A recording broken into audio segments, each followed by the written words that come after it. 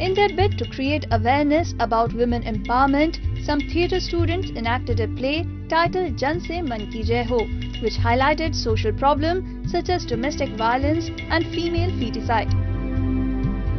While giving an insight about the play, protagonist Aditi Mehra, who portrayed the character of a woman subjected to domestic violence, said, Basically, it's a play on women empowerment.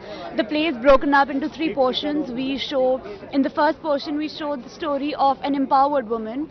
In the second portion, we should focus to a monologue, a heart-wrenching story of a victim of domestic violence. And in the final segment, we show the monologue of an unborn girl child.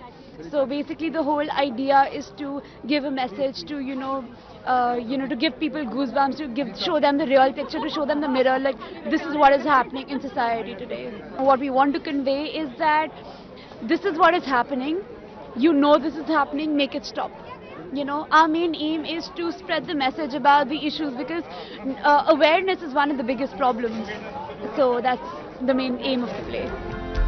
Raj Upadhyay, director of the play, said such plays should come up as it will generate awareness among people.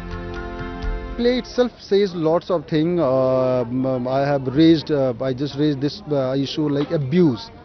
It's so much female centric. If you know every abuse you will find that is attack on female. Since I have 2 daughters, तो मैंने बड़े करीब से महसूस किया है क्या हम एक हेल्दी सोसाइटी ऐसा नहीं बना सकते कि बहुत बड़ा काम ना भी कर पाएं तो कम से कम इस जिंदगी में इस कायनात में इस पूरे क्रिएशन में जो कि दोनों बराबर के पार्टनर हैं मेल और फीमेल दोनों नेचुरल पार्टनर हैं तो क्या वो नेचुरली नहीं रह सकते ये मैं करना चाहता हूँ.